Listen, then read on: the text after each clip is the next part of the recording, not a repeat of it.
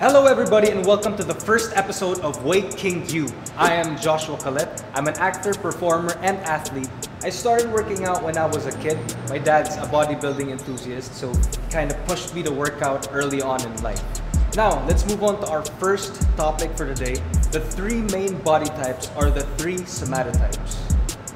Now, if you aren't aware of these somatotypes, you've probably been training your body in a way that doesn't support your body type. If you're watching this video, you're probably having a hard time getting the results you want to have. Maybe you're overtraining your body a little bit instead of allowing it to do the work it was intended to do. So today we invited Doc Tyrone together with Coach Justin to give us 5 pro tips on how to start your fitness journey, explain to us what these body types are and the advantages and disadvantages of each body type.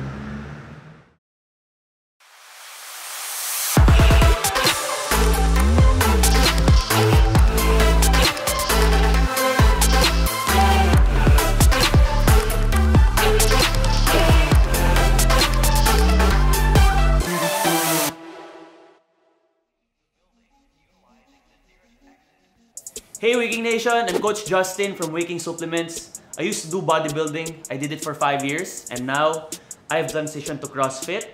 All in all, I've been working out for more than 10 years now. And I'm with our guest for today. Hi, good day, Coach. I'm Dr. Troy Enriquez. I'm an orthopedic surgeon.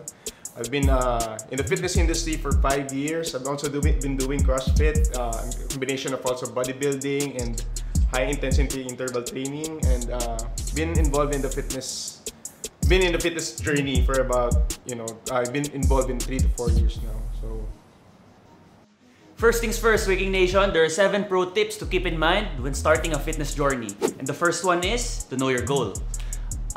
When I started working out, meron lang naman akong simpleng goal. Actually, madali lang i-attain, and that is to get stronger. How about you, Doc? In my case, I've been on the bigger side before. I'm at about in the 40 to 50 pounds overweight already. And there's already health issues, and there's hypertension, there's poor performance, easy fatigability. So I decided, I wanted to get fit. That's nice. Yeah, to get fit, to be healthy. So Okay, that was my goal. I see. So lahat tayo, when we start working out, nag-start talaga tayo sa meron tayong goal, di ba? Kasi ang hirap naman magsimula ng isang bagay na hindi mo alam kung ano yung end goal mo. And I believe, kapag gumagawa ka ng goal, dapat meron tayong dalawang goal. Isang long-term goal and isang short-term goal. The short-term goal, yung madali lang siyang i-achieve. Para pag na-achieve mo siya, you feel triumphant, di ba? You feel rewarded.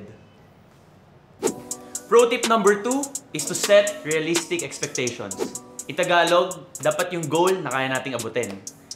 When I started working out, yung goal ko madali lang. 1 pound at a time. Gusto ko lang lumakas 1 pound at a time. How about you, Doc? Tama yun, Coach, no? Set a goal that's something that is attainable, feasible, something that can be done in a day. Like, for example, sinabi mo short term. You start with the day na dapat you have to achieve this, you have to do this. And yun nga, if there comes a frustration kasi na pag meron kang something na gusto mong gawin and hindi mo siya nagawa, doon na darating yung mga frustrations. No? So, set a goal that's something that you can do or something that can be done in the day na realistic ba? No? Attainable, feasible, and doable. What can you say in terms of injuries, pag matanda ka na, medical... Tama yun, Coach. It's concern of some of the athletes, mga nagtitrain or someone like regular Joe na goes to the gym. If you have pain or injuries, let's just say let's just observe first. Take a rest, take a day or 2. If the injury still persists, you can train around your injury. Yung mga chronic injuries like back pain, knee pain, train around that. No? So if you have a back pain, do something na medyo hindi involve yung back. If knee, do a sitting position, sitting exercises, anything na hindi involved na magkakaroon ng compression or any stress sa knee. So, as someone who's starting out, remember to take it step by step. So sabi nga nila, a journey of 1,000 miles starts with a single step. Pro tip number 3 is to understand where you are right now. Ano ba yung current situation mo? Do you have problems na kailangan mong i-address, kailangan mong ayusin? How's your lifestyle? Are you sedentary? Are you active? Are you working? Busy ka ba? Ano yung priorities mo? Before starting anything, kailangan alam mo din kung ano yung problem mo and kung ano yung kailangan mong ayusin. So, first is identifying the problem, coach, no? What is the problem? Do you want to get stronger? Do you want to get leaner? Is it a health issue? Do you want to be aesthetically pleasing? And next is your intervention. What can you do to address your problem, no? So, next is, first of all, ask for professional help. Ask your coaches, ask for nutritionists, ask doctors. Ano bang pwede kong gawin? Anong pwedeng they would help you reach your goal, your objective. So, bottom line is, dapat alam mo talaga kung ano yung problema mo kasi paano mo siya sosolusyonan if you don't know what the problem is. Since we now know our goal, we've set realistic expectations, we already know the problem, now let's jump in to knowing the 3 different body types. Yes, coach, there are 3 main body types. There's endomorph, the mesomorph, and the ectomorph. So Doc, what are the difference between the 3 main body types? First is the ectomorph, no? They're the long and lean individuals. They're basically the hard gainers, no? They have the difficulty building muscles and patpatin in short sa Tagalog, no? And next body type is the mesomorph. The mesomorph they are well built. They have a high metabolism, and basically they are the athletic type. And the last body type is the endomorph. The endomorph has high body fat, no? They also have the tendency to store more body fat in their tissues, no? So now that you already know what your body type is, let's proceed to pro tip number 5, which is finding the workout that suits your body type. So, first one is the ectomorph. Ectomorph, usually, sila yung mga patpatin nga, di ba? So, hirap sila mag-gain ng muscle. So, they need to focus on workouts na makapagbigay sa kanila ng most muscle mass. So, ito yung mga strength training, high intensity training, basta they need to lift weights. Because weights, ito yung magbibuild ng muscle. Mesomorph, since they are the gifted ones, they can do whatever kind of training they want. So, gusto nila mag-focus sa lifting, pwede. They wanna do cardio, pwede rin. Kasi, they easily build muscle, mababa yung fat nila, hindi sila tabain. So, you're flexible. And the last one is the endomorph. Sila naman yung mga tabain, hirap sila mag-lose ng weight. They need to focus on doing cardio, any workouts that burns a lot of calories. And kaya nga, cardio. I think cardio is the workout na talagang alas mo mag-build ng calories. Pero, notion ng mga beginners na pag mataba sila or mabigat sila, hindi dapat sila mag-lift ng weights. Kailangan din natin mag-build ng muscle kasi the more muscles you have, mas lumalaki yung engine mo, mas lumalaki din yung calories na nababurn mo. So, I believe, kailangan parehas. They need to do both. Pero syempre, coach, it's really important na do a workout of something that you enjoy. Something that you can commit on, something that you think is possible that you can do. Basically, based on your lifestyle, kumbaga. Pro tip number 6 is knowing the suitable diet for your body type. So first, since the ectomorphs, sila yung hard gainers, no? So basically, you have to have a calorie surplus, kumbaga. You need to eat more than you burn. Next naman is mesomorph. Again, they're flexible, no? Anything they can consume as long as the food that they take is just enough for them to recover from their training.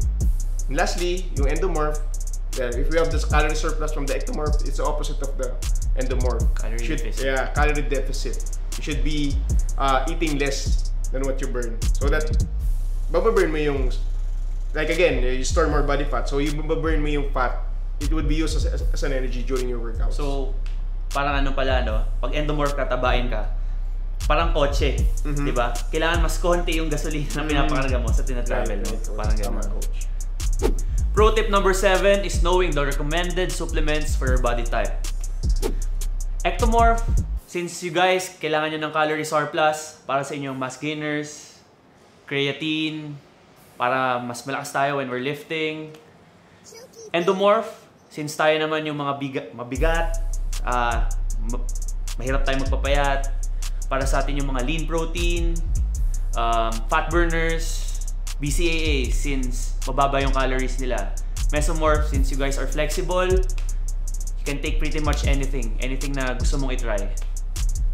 Tama, coach, no? In the ectomorph, it's really important. Again, you need a calorie surplus.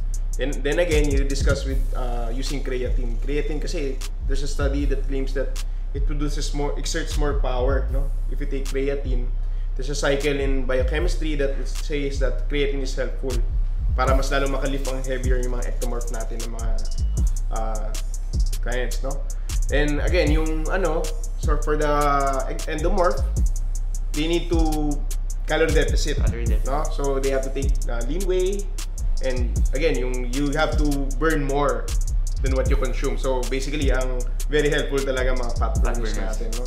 Then again, yung mga mesomorph natin, yan yung mga gifted. So any supplements will do as long as they can recover from their training. But keep in mind that these body types can be a combination of two or in between two body types. So that it is important to identify so that we could train, eat, and supplement ourselves accordingly. So that's it for today. What do you think? Are you an ectomorph, endomorph, or a mesomorph? Comment down below. The great thing is that no matter what body type you have, by sticking to a healthier diet, a healthier workout regimen, you're on your way to a healthier you. That's it for today, guys. Now that you know which body type you fall under, ask yourself, have I been reaching for unattainable or unrealistic goals? If so, it's time for you to start understanding and getting to know your body better and set new goals so you're working with your body and not against it. We are all different and sexy in our own ways. There's no one like you, and that's a good thing. You can get fit, lose weight, and change your shape with the right exercise and nutrition. You know, it's not necessary to spend up to 2 hours in the gym. You just have to simply pinpoint your body type and implement a nutrition and exercise plan that reflects an endomorph, ectomorph, mesomorph, or any combination of the three. Now, if you have any questions or clarifications that you want to ask, make sure to include them at the comment section down below. Also, don't forget to give us a thumbs up if you think this video has been very helpful. And if you haven't done yet, please hit that subscribe button and notification button so you'll get notified real time on the following videos that we do. We'll see you on our next video.